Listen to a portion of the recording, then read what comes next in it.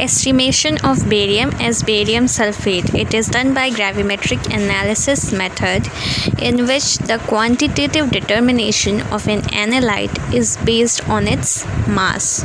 As it is clear from the name, it is estimated by precipitating it as barium sulphate. So let's start.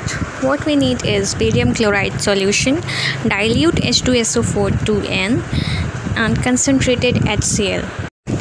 Now in a beaker, take the given barium chloride solution and add equal amount of distilled water, and to make it slightly acidic, add dilute HCl and then heat the solution at 80 to 90 degrees centigrade. Then add hot dilute H2SO4 dropwise while stirring so that the precipitation is complete. Allow the precipitate to settle down for half an hour. Then add more dilute H2SO4 to check if the precipitation is complete or not. If the precipitation is complete, no precipitate will form when you will add dilute H2SO4, and if it's not, then it will form.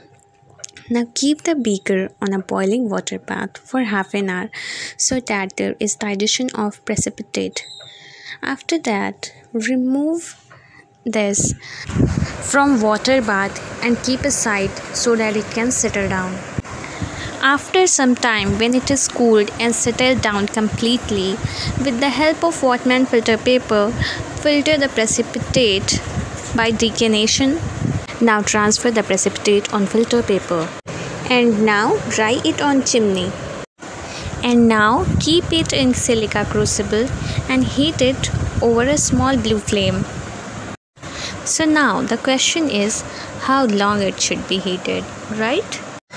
So the answer to this question is it should be heated till carbon gets oxidized to carbon dioxide, and then add concentrated HCl and concentrated H2SO4.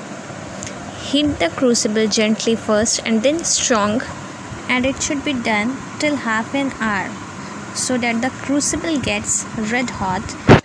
Now switch off the burner and allow it to cool so that you can weight it.